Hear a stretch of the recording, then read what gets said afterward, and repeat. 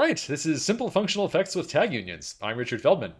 So back in the day, the only way to do effects were side effects. This is sort of the only game in town. And later on, we got managed effects, which are sort of ways to organize your effects, like promises, tasks, futures, things like that. And then nowadays, we also have effect systems, which are ways to sort of do more than just organize your effects. It's ways to sort of transform them or make them able to be tested more easily, things like that. So today I'm going to talk about one particular effect system, and I'm going to start with the motivation behind this effect system, some of the examples of things that I'm trying to solve with it. I'm going to talk about tag unions, which are the language features that sort of underlie the characteristics of this effect system, talk about the system itself, and then finally do some comparisons to other effect systems. So let's start with motivation. I want to break this down into three parts. One is testing, another is handling errors, and another is logging. So to give us a concrete example here, I'm going to talk about this package downloader. So this is something that I've actually been working on recently. I've been building this programming language called Rock, which I'll talk about more a little bit later. And one of the features in Rock is that you can download packages. So there's sort of a couple of different steps that this will go through. So one is you specify the URL of the package that you want to download as a dependency. So example.com/ and then there's a little hash there before the file extension. And basically what happens is it downloads this compressed tarball from the URL, so this tar.gz. Before it decompresses it onto your file system, it's actually going to verify the contents against the hash in the URL. So this is sort of a security feature. It's a way to say, okay, I'm actually getting the thing that I expected, and this way if the domain gets compromised or taken over later after it expires by somebody else, you don't have to worry about this URL suddenly giving you something malicious, because if the attacker wanted to do that, they would have to change the hash, which in turn would change the URL. And then finally, once it's been verified, we can actually decompress it into a local directory, and now you've got this dependency downloaded. So here's an example of how I could write this function. This is kind of a simplified version of the real thing, but it performs the same basic steps. This is going to be in Rust because the compiler for Rock is written in Rust, but it could be, work in any number of different languages. So it's a function called download tarball. It takes a URL as an argument, and then that URL is going to be a string. It's going to return a result of either a hash or an IO error. So if you're not familiar with Rust, this is basically a way of saying either this function is going to return a hash if it's successful. So this hash would be like the actual SHA-256 or whatever else hash of the contents of the tarball. Otherwise, if the operation is unsuccessful, then it's going to return an IO error instead. So this would be like if the network was down, or you were trying to unpack it into a file directory that's you don't have write permissions to, something like that. Any number of things that could go wrong there. Okay, the body of the function, again, this is going to be an oversimplified version. We're going to say let response equals, and then do an HTTPS : get on that URL. So this is, pretend we have a library called HTTPS. We're going to just go get the contents of this URL, and it's going to give us back the response. We're going to do some stuff in between, but then at the very end, the last thing we're going to do is we're going to return the hash of this response, so the hash of the body. So basically that's this function's job, is to download it, and then it's actually going to unpack it in the middle here, and then return the hash at the end. So let's say we wanted to decompress it. In order to decompress it, we need to first figure out what is how is it compressed. So I gave that .tar.gz example earlier. There's actually a couple of different ways that we could specify what the encoding is. So one is looking at the file extension in the URL, so .tar.gz. But also it's entirely possible that we'll get a content encoding header back on the response, and maybe we want to use that instead. So there's a couple of different ways we could infer what this thing's encoded as, which is important because we need to be able to figure out how we want to decompress it. And then finally, we're going to actually call extract tarball, which will decompress it using the encoding that we got from this get encoding thing that infers it. And then finally, the response that has the actual bytes that we're going to decompress and extract onto the file system. Okay, so a couple of different steps to this function. So one of the things that I love to do in Rust, and this is a very popular strategy, is to add this little question mark right here. So what does that question mark do? Basically, this says, okay, HTTPS get returns a result, and this result that this thing is going to return is going to be a little bit different than the one that we were returning from this function. Instead of returning a hash on success, this one's going to return a response on success. But it's still going to return an IO error if something goes wrong. So what this question mark says is, okay, given that I am calling this function and getting back a result, and that result has the same error type as the error type of my function as a whole, you know what I'm going to do is, if I get back an error, I'm just going to early return from this function and just go right to the end and return one of these errors. So basically, it's sort of like a really, really concise syntax sugar for an early return on error if this thing returns an error. So I can do that again down here, basically with this extract tarball. Say like, okay, if this operation again, this could have an IO error on the file system. Like, again, if the directory is missing or I don't have write permissions to it, this question mark will once again early return before we even like run this last line with that error. Cool. So again, very happy with the question mark operator. Used it all the time in Rust. But let's suppose that this get encoding operation, this thing can also fail. Like what if that can fail in the particular way that the encoding just can't be inferred? Like maybe there's no header that would tell me what the encoding is, and there's also the URL doesn't include a file extension. Or maybe it includes one, but it's something that we don't support. It's some encoding that we're not familiar with. We don't know how to decode that, how to decompress it. Well, these two, no problem. I can use the question mark operator because they're both returning IO errors, and that's what this whole function is. So the early return will just work no problem. But if I try to put a question mark here, and this thing's not returning an IO error, it's returning a I didn't know what kind of encoding this was error, this isn't going to work. So I can't just use this question mark operator here in Rust. So what can I do instead? Because this doesn't return an IO error. So basically, this is the way that I've specified that function's return value. I have this content encoding enum, and basically content encoding is I'm saying it's one of these three things. It's either gzip or Brotli or uncompressed. Those are like the three different content encodings that we support in this system. And this is an enum, which basically means like these are just they represent unique values. It's an enumeration, but it's like they're backed by a number, but that doesn't really matter. And I can do things like pattern matching on them and whatnot. So what I can do in order to solve my problem of not being able to use my question mark operator like I want to, is I can make another enum called problem. And this one is actually not just an enumeration. It's basically an enumeration, but some of the values can have payloads associated with them. So this is a sum type, and different languages call these different things.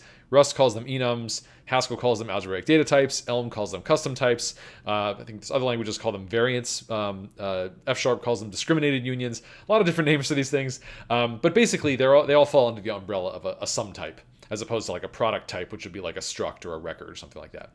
So this sum type basically says I have two different variants here. One is I have the IO variant, and the other is I have the encoding variant. And basically, the IO variant says, okay, if we have a IO problem, then we're going to store an IO error inside of that as the payload. And if we have an encoding problem, then I'm going to encode some sort of encoding error, which would say, it wasn't one of these three content encodings that we support. So this problem enum, this problem sum type that we've got here, this lets us solve the problem of these sort of two conflicting question marks. And basically what I can do is I can say, okay, this one returns a result of a response and IO error, and this one returns a result of encoding and encoding error. I can use this enum to turn them into the same thing using this map error method that Rust supports. So map error of IO basically says, okay, this is going to give me back an IO error. I'm going to wrap that up in one of these. This gives me back an encoding error. I'm going to wrap that up in one of these. And now both of these things are returning a problem, and therefore I can use question mark on them because they're both going to do an early return of the same type. Now, of course, if I'm doing that, then I do need to actually go back and change my overall function to no longer take return an IO error, but rather to return a problem. So this works. Okay, cool. So what I like about this system that I have in Rust is, number one, errors are always visible in the type. Like I can always see at a glance any operation, like how can it possibly fail? That's really important to me and really valuable to me. Also, I can't accidentally forget to handle errors. Like there are some languages where it's pretty easy to accidentally just like swallow an error and not, and not handle it at all, and then it just results in a crash for the user. No problem here. Map error also lets me tag errors with my own information. So here I was using it as sort of a workaround for the fact that I wanted to use question mark on two different error types. But another thing I can do with it is, let's say I had a couple of different HTTP errors and I wanted to be able to distinguish between them because I wanted to show the user like different error messages depending on which one failed. That's another use of map errors. I can sort of use that to tag things and say like, oh yes, this one was, this particular error at this stage in the pipeline, and this one was this other one. I like all those things. I also like, of course, that the question mark operator lets me short circuit easily. If I have some error, I can very easily short circuit to the end of the function without having to write a bunch of conditionals everywhere. But there are some things that I dislike about this system. So number one is, as soon as I introduce a second error type, I have to do map error on every single one of the errors, like I did here with problem. Now, granted, there are in Rust like other ways that you can do this, but this is kind of the one that comes out the box. Otherwise, you have to sort of go to like a third-party library. So I also don't like having to go to a third-party library for error handling. So this is a little bit unergonomic from my perspective. It also promotes these sort of overbroad errors. So like this IO error, you notice it was the same error type for file handling as well as for HTTP. This is a pretty common thing in Rust, is that you see IO error being used for a lot of things, which means that you can get, like, you know, in your file handling example, like file IO, like reading from a file, writing to a file, can potentially come back at you and say, hey, there was an address in use error, which doesn't make any sense. Like, you know, that's not something that happens on the file system, really. That's more of a network thing, but it can happen because it's this sort of overbroad type. And so there's this sort of tension between, you want to use like a broad error type so that your question mark just works everywhere and you don't have to create one of these wrapper problem types. But on the other hand, as soon as you do that, you start to get these errors that you know can't really happen in practice, but which are still coming through the system anyway. And then finally, it is kind of easy to miss the question mark operator being an early return. I've definitely had it happen in Rust where I had some logic at the beginning of my function that was using a question mark, and I just visually didn't notice it, and I was trying to figure out why my function was not getting as far as I thought it was going to be, and it was because I had a question mark that I didn't notice. Now, the testing story for this really kind of varies based on what we're doing. So when I'm doing this get encoding function, which, you know, takes the URL and the header and then returns this content encoding, you know, based on looking at the URL and the header, this is a pure function. So testing it is super easy. I just call it and I check the return value. It's not depending on any external state. It's not, you know, writing to any external state. It's just no problem at all to test it. Now, in contrast, this sort of download tarball function that's doing the HTTP effects and the IO effects to write to the file system, all these side effects make it a lot harder to test. You know, because calling it actually runs the effects, I have all these new things to consider. Like, for example, do I want to spin up a local server to make sure that what I'm downloading from is actually going to be available, so that my tests don't fail or maybe time out or flake in other ways because this remote URL that I'm using for testing might happen to be down. If I am spinning up local servers, I have to make sure that they're not on the same port if I want to run my tests in parallel, because otherwise they're going to get conflicts and some of my tests are going to fail. I'm writing to the file system. Now I need to potentially be able to write to a temp directory. And so I need to, you know, maybe add another argument to this function for like what directory I want to put it in, so that I'm not writing to my actual real long-term durable file system just because I'm running tests. So there's all these additional considerations that come in, and really, you know, the testing stuff that has effects in Rust is a kind of a whole different ballgame from testing pure functions. And finally, we have this logging use case. Now, granted, this is more something that I want for like web servers, but I'll use this downloader example because it's, you know, a pretty straightforward example. Basically, if I, you know, pretend that this was on a web server, I would want to be logging pretty much any kind of IO operation that's happening, because oftentimes I will come back after the fact, some bug happened, and I'm trying to figure out like what happened, what was actually going on the system, or maybe I want to do diagnostics on like how long are things taking. And kind of the easiest way to do this is to just log all of your effects as a matter of course and just write down like what database query was happening, what network requests are happening, how long did they take to come back. One way I could do this is I could write wrappers around, you know, all these functions and just have sort of use discipline to say every single time I'm going to do an HTTPS GET, don't use this library directly, but rather, you know, make sure that I'm calling our wrapper and just have a policy of doing that. But, you know, it's kind of easy to accidentally forget to do that sometimes, or just otherwise to have, you know, mistakes can happen when you're doing something like that, like relying on using a wrapper everywhere. So that can work, but really what I would kind of ideally like is some centralized way that's sort of guaranteed to say every single effect that is happening going through the system on my web server is definitely going to be logged, and I know that nothing is getting missed. So this is sort of what I'd really like, is like different errors accumulate automatically. So I don't have to do this like problem wrapper just because I mix and match two different error types. I would love to have testing be as easy as testing pure functions, like not having to spin up these local servers or, you know, create temptors on my file system. I would love to be able to just say, you know, hey, run my tests, and also ideally, you know, not have to like mock a bunch of things either. I'd also love to have like automatic centralized logging of all my IO operations. So my web server, I don't have to worry that I, you know, missed a wrapper here or there. I can just say, yep, no, every single one of my IO things is running through this centralized logging logic, and just I'm guaranteed that everything is getting logged. Okay, so let's start talking about like how to solve some of these motivating problems. So I'm going to start by talking about tag unions, just sort of explaining what the feature is. They're anonymous sum types that allow accumulating, and also pattern matching with exhaustiveness checking. Tag unions are a feature of the Rock programming language, which is definitely a work in progress. So I'm going to talk about stuff that, you know, you can go try out today if you want to go visit rocklang.org and try them out. But fair warning, this is not something that I recommend doing in production. Having said that, the techniques that I'm going to talk about here with tag unions, this is the way that I'm most familiar with doing it because I've been doing it in Rock, but this can be done in other languages. Like OCaml has polymorphic variants, which let you do this. Also, like languages that have union types, so like TypeScript or like Sorbet for Ruby, that's also a way that you can do something similar. So everything that I'm going to say here is going to be Rock specific, but it's not confined to Rock from a technique perspective. Okay, so Rock is a purely functional programming language. It compiles to machine code or to WebAssembly. It has a really heavy emphasis on performance, runtime performance as well as compile time performance. And the type system includes tag unions, which we're going to talk about now. Okay, so the first thing to know about tag unions are tags. So here are some examples of tags. I can say color equals green. I've just made a tag called green. I don't need to define anything up front. I'm just saying color equals green, and because green is capitalized, that means it's a tag. So anything that's capitalized in Rock is going to be a tag. I can also say color equals red. I can also say color equals gold. Now, by default, each of these are just sort of standalone tags, but if I want, I can add a type annotation that says these tags are actually part of a tag union. So here's what that would look like. So basically, I'm now saying each of these different definitions of color, and these would not be coexisting, right? These would be like in different files maybe or something like that. These are part of a tag union of the red tag, the green tag, and the gold tag. And basically this tag union is another sum type like Rust enums that we saw earlier, where I'm saying, okay, these are the three different alternatives that you can have here. You can have red, green, or you can have gold, and that's it. Now again, these are anonymous, so if I wanted to, I don't have to have those type annotations. I could just have these as standalone, that would totally work, but also optionally, you can add type annotations if you want.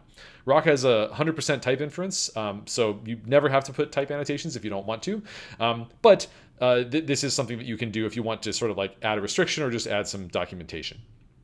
Now, if I were to say color has to be either red, green, or gold, and then I put blue in here, this would not work. This would give me a type mismatch saying that, no, you've annotated this saying it's got to be one of these three, and it wasn't. Therefore, you're going to get a type mismatch. Now, one of the important features of tag unions is that when you use them in conditionals, they accumulate. So here I can say color equals, and then if x is greater than 0, then green, else gold. So the compiler will actually infer a type of this as that color is the tag union green, comma, gold, meaning that this can be either green or gold, which is true because depending on which branch of the conditional it takes, it could be one of either of these. Similarly, you can kind of go the other way around and do pattern matching on these. And then, so here we have a toString, which is, this is Rock function syntax. It says, give me a color as my argument. And then I will do when color is, that's our pattern matching syntax. And then we say red, arrow red. So this basically means like, if the color is the tag red, then return the string red. If it's green, return the string green, gold, etc. And the compiler will infer the type of this function to be red, comma, green, comma, gold. And then it'll return a string. So this is basically saying, okay, not because you actually instantiated one of these color values, but rather because of how you are pattern matching on these, I can infer that these are the only three options that are possible here. Now, if I wrote this type annotation and I left off one of these options, like I said, okay, this could be red or green or gold, but I'm only going to list these two possibilities, I would actually get a compile time error. It would look like this. It would say unsafe pattern. This is like the actual compile error. If you're a fan of the Elm programming language, this might look familiar to you because Rock is a direct descendant of Elm. And one of the things that Elm is really great at is having really nicely displayed error messages. And we like to try and do that too and try to live up to that standard of like really high quality error messages. So unsafe pattern. This when does not cover all the possibilities. Other possibilities include gold. I would have to crash if I saw one of those. So add branches for them. So basically, that's exhaustiveness checking, as they say, making sure that all the patterns are covered. Another thing you can do is you can add payloads to tags. So here we have an example of, I could say red, green, and then also other. And then, if other contains a particular string, then I would return other. And then this is our string interpolation syntax. Then just put that string inside of there. Okay. And then, the inferred type for this would be red, green, and then other, which has a payload of a string. So this is kind of similar to, you remember with Rust, we saw like problem had a payload. This is an example of other having a payload, the other tag. But red and green do not have payloads. Only other has a payload in this example. So it's kind of a bread and butter feature of some types. Okay. And then this is how I would, if I wanted to call toString passing an actual other tag, this is how I would actually like instantiate one of these and put the payload inside of it. All right, so to summarize, tag unions are anonymous sum types. They can have payloads. They can do exhaustive pattern matching. And also tags accumulate across conditional branches.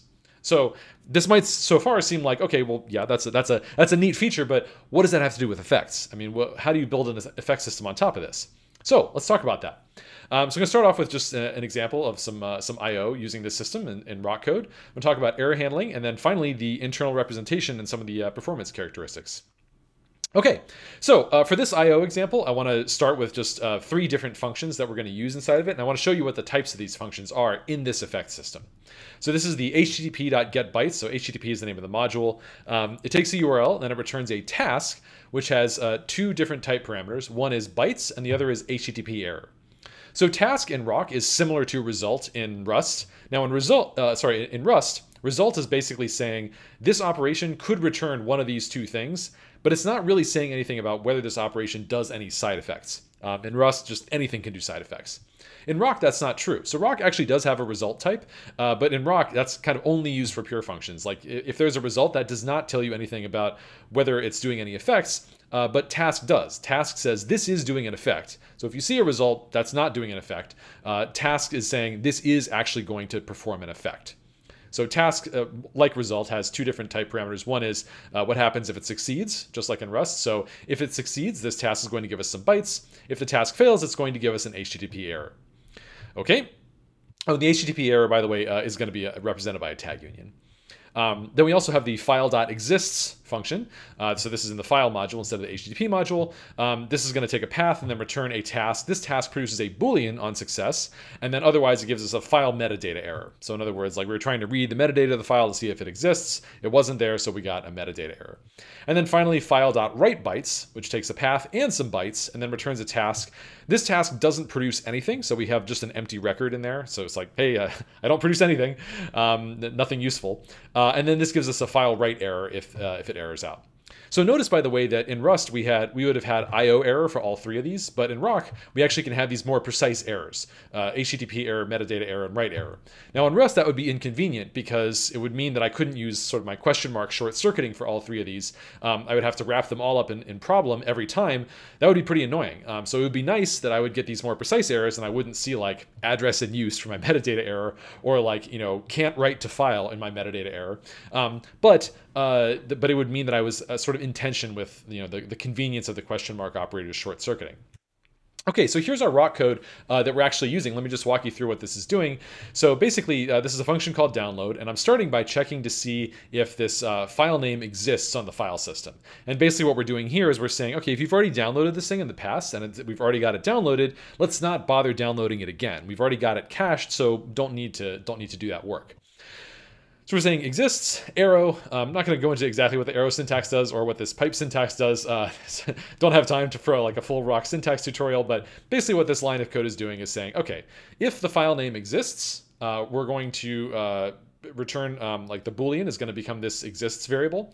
And then we're piping that to task.await, and this kind of works like you would expect an async await, where it's going to, await for this thing to this IO operation to finish. And this can be used in an async context, of course, as you might guess from the name. Once we've got this exists variable, we're going to do if exists then. So in other words, if the file did exist, then we're just going to say task.succeed with empty record, basically meaning like, okay, we're done, we succeeded, nothing else to report, no other information. Otherwise, we're going to do an http.getBytes on this given URL to download and extract the whole thing.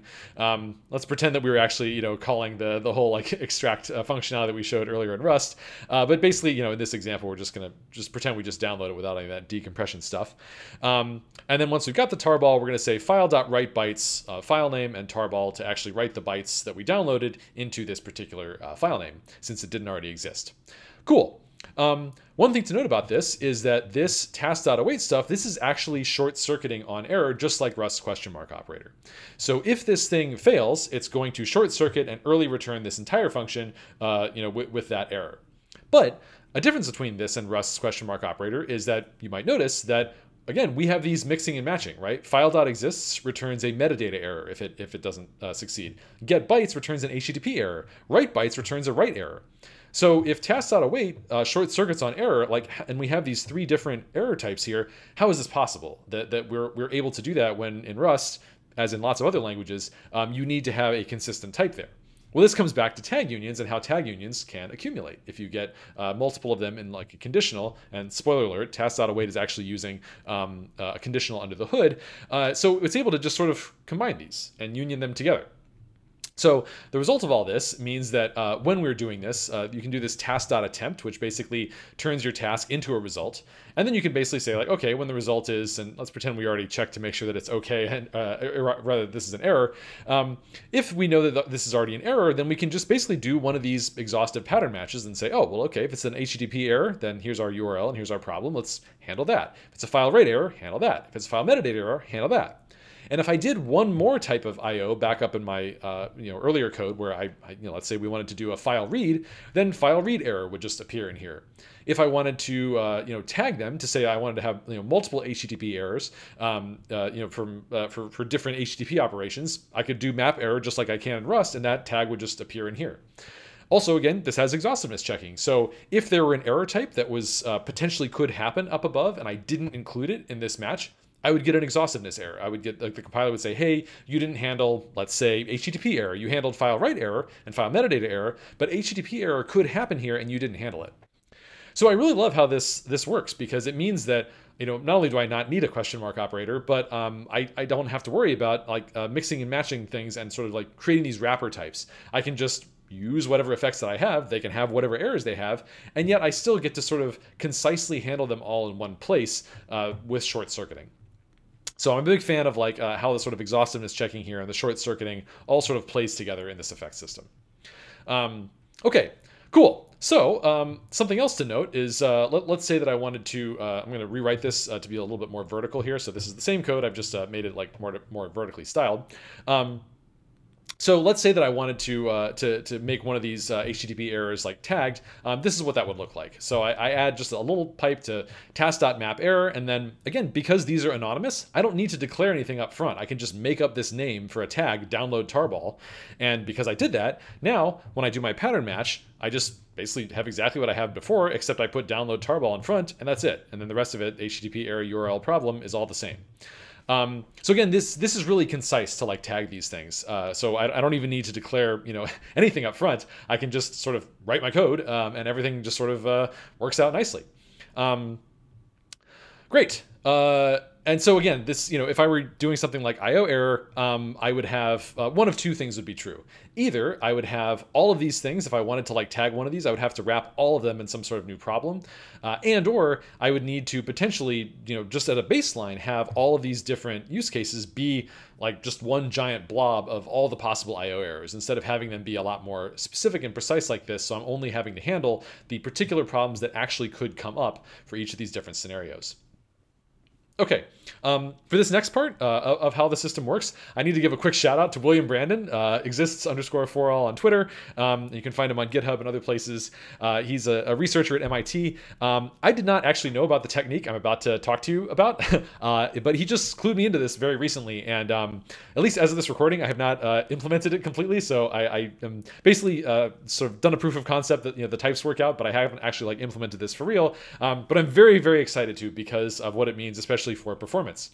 So thank you so much, William, for cluing me into this. Okay, so we talked about HTTP get bytes, file.exists, and file.write bytes. Here's how we're going to represent these things under the hood. And I say going to because this is a future tense thing, haven't done this yet, but this is a way that you can do this that makes for a very, very powerful implementation. So we're going to define this new tag union called operation. And again, this is just going to be the same thing as before. This whole talk is just all tag unions. And it's going to be these square brackets, meaning that everything in between here is just going to be some tag unions. Some tags. This is the union. Okay, so I'm going to, just as a reference, I'm going to put this comment of here's what the get bytes type was, so you can remember this is what we're sort of building up to. But this operation thing is basically going to represent, here is the concept of doing one of these get bytes. It's not actually a function, it's just a representation of, let's say that the user represented this. This is what we can actually put inside that task to represent that that's what they asked for. So we're going to start by saying, okay, this is an HTTP get bytes tag. It's got a URL that the user passed in as one of its payloads. But it's actually got another payload, which we'll come back to in a second, which is this function. And this function is going to be a tag of either OK or error. This is actually called result in Rock, just like it is in Rust, but I figured I'd just show that result in Rock is just another tag union. So again, it's all tag unions all the way. So basically, if it's okay, then we get some bytes, and if it's an error, we have an HTTP error, just like we talked about earlier. Now, this is actually a function which takes one of these and then returns another operation. So basically what this represents is, okay, let's say we're going through and we're iterating through one of these things, and we encounter one of these and we say, I want to run an actual HTTP request to get the bytes from this URL. Once that comes back, I'm going to say, okay, I'm going to call this function given those bytes that I got back or this error that I got back. And then based on what this thing gives me back, I'm going to have a new operation to get. So this is actually what we're building up to here is a state machine, and that's a transition between them. So I'm going to give another example of file.exists. So here we would say file exists as the tag, path being the path that the user passed in. And then once again, we have this sort of result. If it's okay, then we're going to give the Boolean of that the file existed or not. Otherwise, we can have an error, file.metadata error. And then again, this is going to return a new operation. So you can imagine if we were running a loop of these things, and just ... we have all the different operations listed that are possible in this effect system. I can just loop over these and say, okay, well, I've encountered one of these. Great, I'm going to actually go and do that. And this is very async friendly because you could just go and do this on a background thread or something like that, or using IOU ring on Linux, whatever. And then once I get the response back, I can say, oh, cool, I have this callback function just sort of hanging around for what to do next. And I can just call it, passing the result of what actually happened for that IO operation. And it's going to give me back another operation. So then I loop back and I just do the whole thing over again. Look at what operation I got. Oh, this time it was a file exists. Great. I'll just go ahead and do that. So basically inside each of these tasks is one of these operation things, which both contains what to do and then what to do next after that operation completes. And so essentially, the way that the implementation of this effect system is able to work is by basically take the task, unwrap the operation from within the task, run it, and then run the continuation to figure out like what step to do next. Cool. Okay, I'm going to very briefly show an example of, So an important characteristic of this is that this is simulatable, because not only can I do this for purposes of actually implementing the real effects, but of course, if I want to, in user space, I can write a simulation test that says, hey, just let me walk through these operations, and without actually doing any real effects, just say oh, okay, well, first I expect that this thing will do an HTTP get bytes, and I can just simulate it by saying, I'm going to, given the URL, I'm going to tell you what that result was. I'm going to tell you that it got these bytes back magically. No server to spin up, nothing like that. And then when I get to file write bytes, I can say, oh, well, you've said that you wrote this to the file system. Great, I'm going to make a little fake in-memory file system that doesn't even have to use a tempter. And then when you try to do a read from it later, I'll say, oh, yes, you got these bytes back. So it's sort of like a way of mocking, but in a very minimalistic way, where you're really just simulating the bare minimum of what happens at each step. You don't actually need to mock the entire world just in case something gets called. You know exactly what got called because you have it in this very straightforward data structure that you can just sort of iterate over. You can also put various different APIs on top of this. I have some ideas, but haven't actually tried them out yet for how to make a really nice simulation API.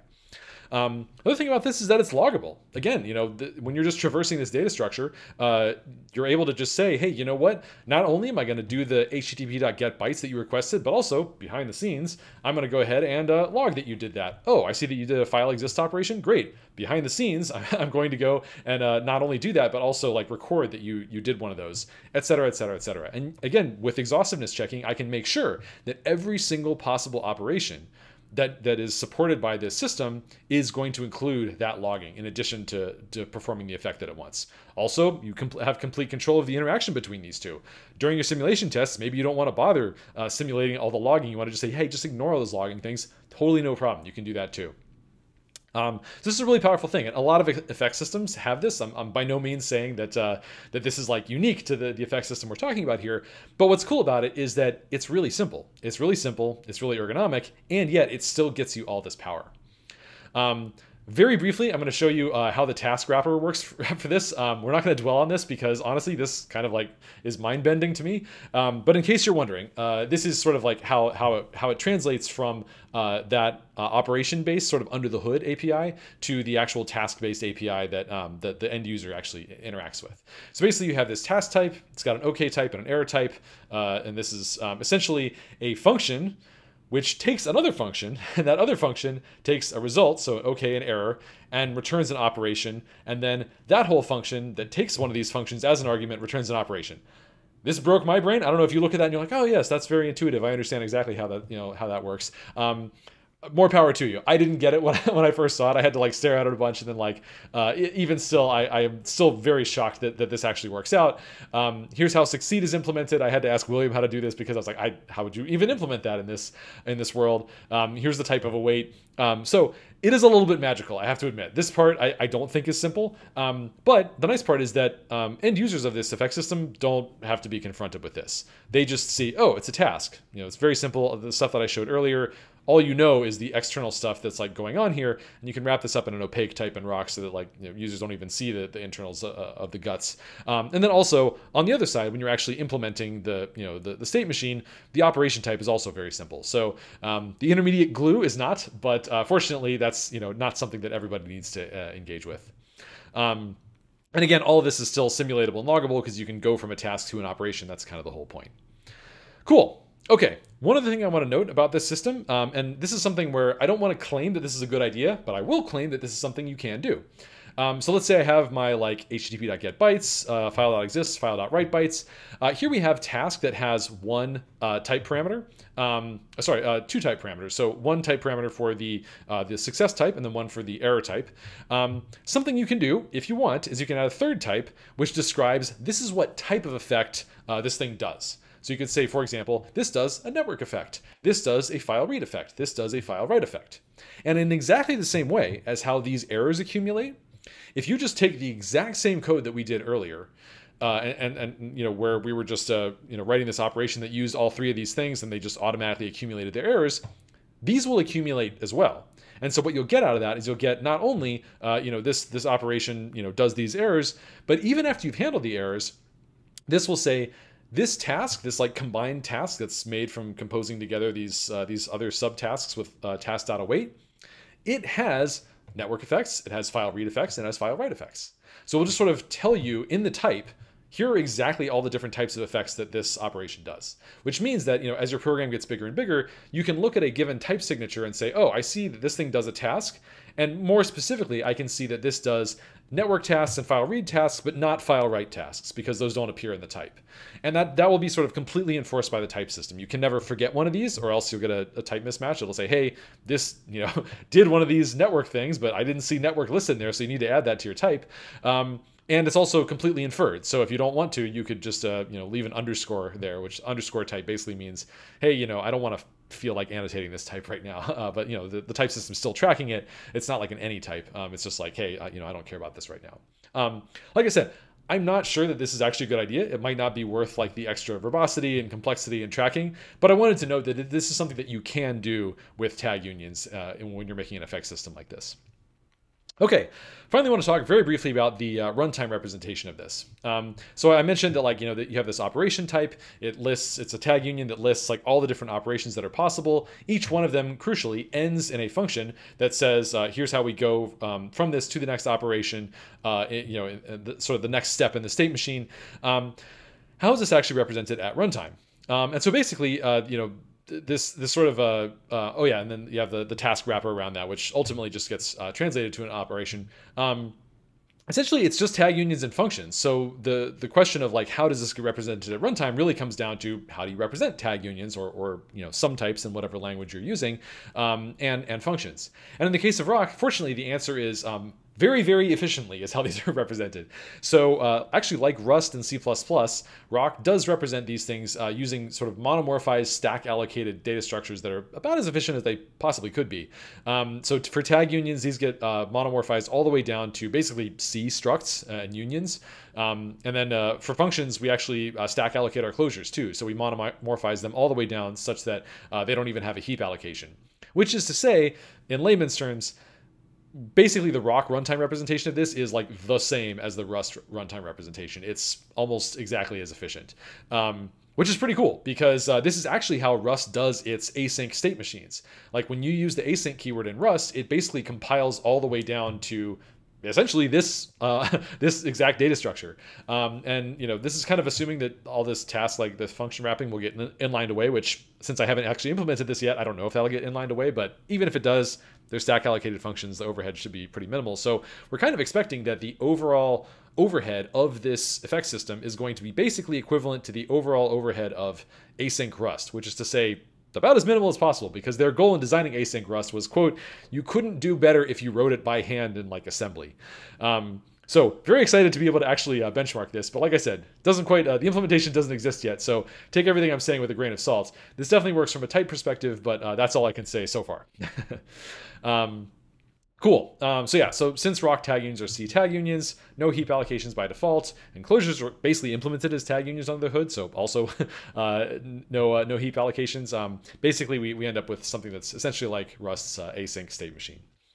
Okay, and finally, I'm going to very briefly talk about some comparisons to other languages. There are a lot of different effect systems out there. So there's like ones in the standard libraries, third-party effect systems, algebraic effects in some languages now. Unfortunately, don't have time to compare to all of those. So basically, I'm just going to real quick run through sort of a summary of the capabilities of what this effect system gets you. So it does get you simulation testing, which is one of our main goals. Errors accumulate automatically, also one of the motivations. Can't forget to handle errors, also important. Can track which effects a task may perform. Again, not sure exactly if this is a good idea or not, may not be worth the complexity, but it's something that it is capable of doing if you want to. And finally, of course, you can use map error to tag custom error types. Non-capabilities, so some other effect systems do have this, like they have ways to sort of compose like task-like errors with non-task effects. Like this is something I believe you can do in algebraic effects, not something this supports. Everything's just, it's just tasks within tasks. Calling effectual functions with the same syntax as calling non-effectual functions, again, not something you can do. You saw we had that little like left arrow syntax for composing the other effects. That's something that you have to do. You don't have the ability to just say like, oh yes, x equals, and then like run this task. That's not something that this gets you. And also it doesn't give you quote unquote colorless effectual functions. So in other words, there is a type change when you want to do effects. Like you do have to say this returns a task rather than a result.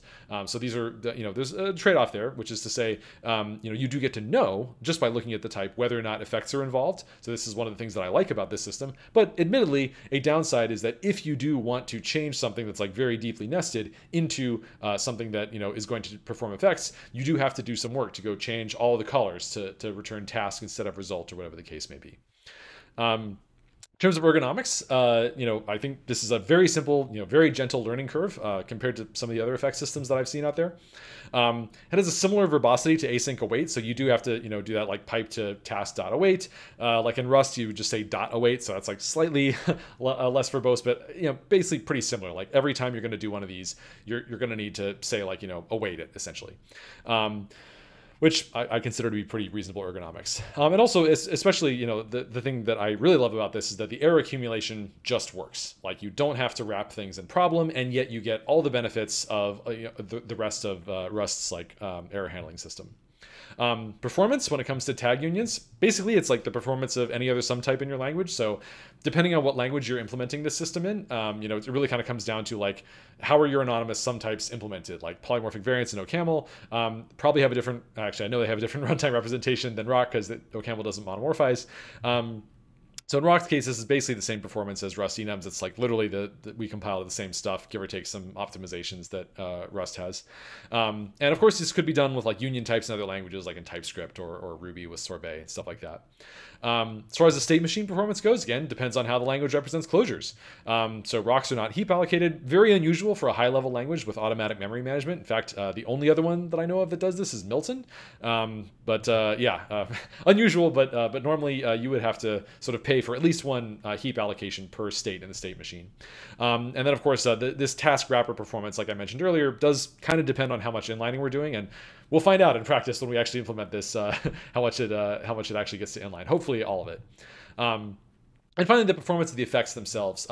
Effects in Rock can be written in low-level system languages. This gets into Rock's sort of platforms and applications design, which is outside the scope of this talk. But it means that basically when you get to like, file read, like IO, like operations like that, you're probably going to be looking at C or Rust levels of overhead. So very, very minimal. Languages with CFFI could do the same thing if they wanted to. So you could basically have like CFFI to just interpret that state machine if you wanted to. But that really is kind of up to you how you want to implement the low level stuff. If you want, you could just use like normal standard library IO stuff. Okay. So, to summarize everything we talked about, started with talking about motivation. So we wanted to have a better story around testing and handling errors and logging.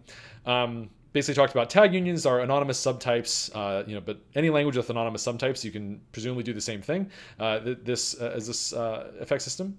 Tags can have payloads, that's very important. They have exhaustive pattern matching, also important, and they accumulate across conditional branches, which is how we get the really nice error accumulation behavior, and if you want to, the accumulating the effect type as well.